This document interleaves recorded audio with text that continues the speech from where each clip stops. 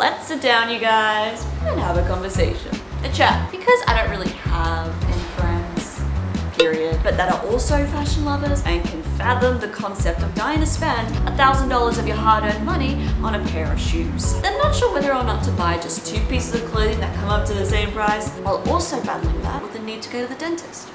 Yeah, I have no idea why people can't relate, but you do, person over the internet. And I don't know why, usually I'm really comfortable in front of the camera. Knowing you, potential friends, that get me are right there? I don't know. Socially awkward. Now I gotta pee.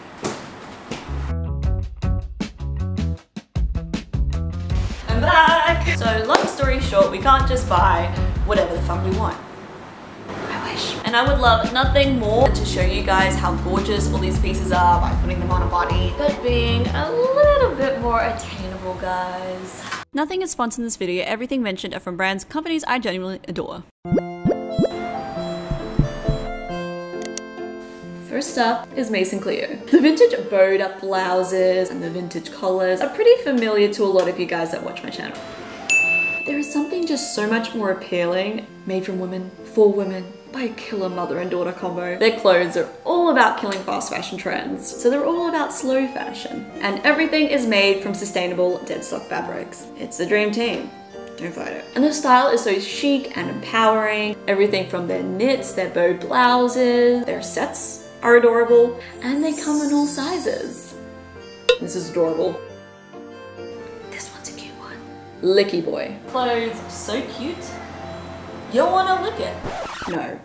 I thought that would work, but now I'm filled with only regrets. Licky Boy takes our obsessions with knits and crochets, mainly crochets, and turns it into colourful tops, bottoms, and 2 pieces. Their stuff is just super playful. And I feel like the most amazing thing about knits is their colours and textures are just so fun to match up with your clothes because the material contrast is so intense.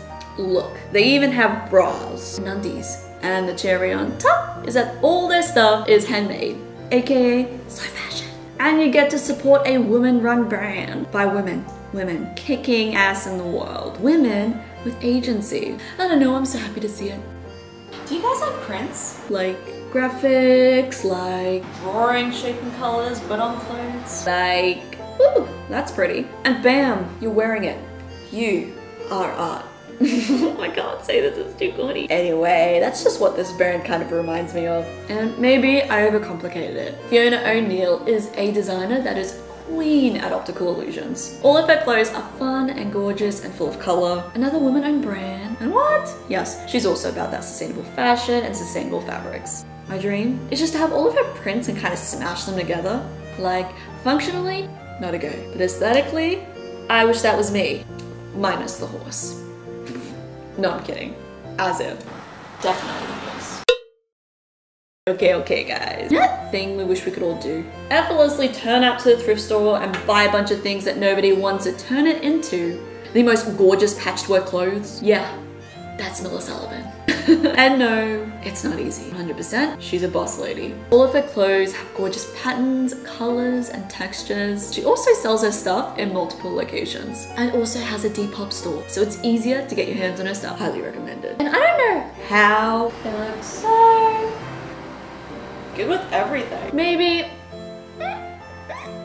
Maybe it's the unpredictable design of the clothes. Seeing how stylists use her clothes in different looks and shoots is really impressive. A little different from the other ones. This brand's clothes highlight figure and look super flattering on everyone. I can't test that theory for myself, so don't hold it to me. Tank Air is all about empowering women. That sounds so formal. But if you're a dude or a non-binary person watching this channel, wear their clothes and also be empowered. I think it's more about empowering femininity through these gorgeous 2 pieces.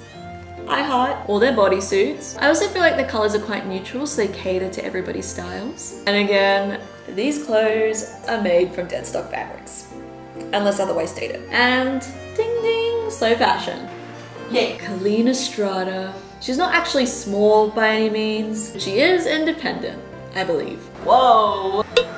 Such a credible source. But I wanted to add her in here anyway, because I mention her so much on my channel because her stuff is just so unique and so inexclusive. Just makes you feel youthful and happy to look at it. I mean, look at it. Clothes don't get more feel good than that. And this has nothing to do with her clothes, but her fashion runways are my favorite. She always has such a variety of models, different ages, size, ethnicities, abilities.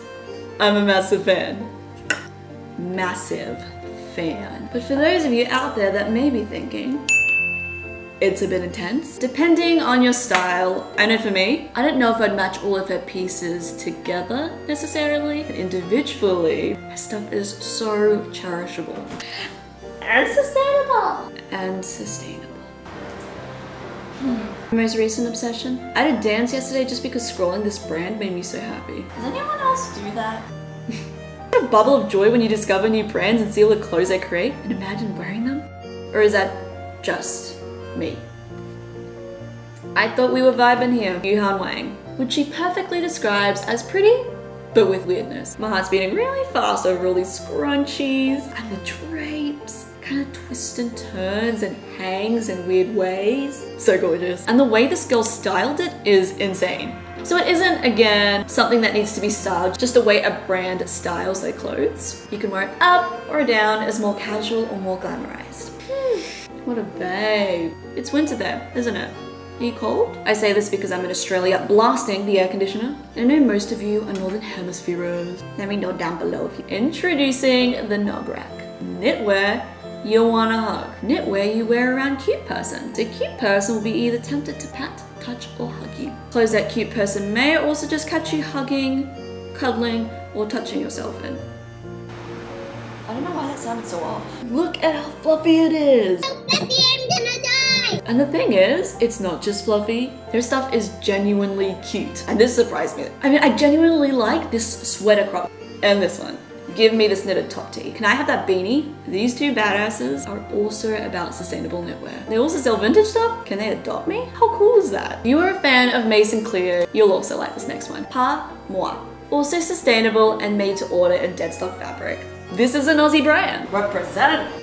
The style of this one is more minimal, cutest knotted blouses. I'm also obsessed with the gorgeousness of the shape and the fit of all of their dresses. Screaming some vintage vibe. This brand is also more affordable, but equally cute.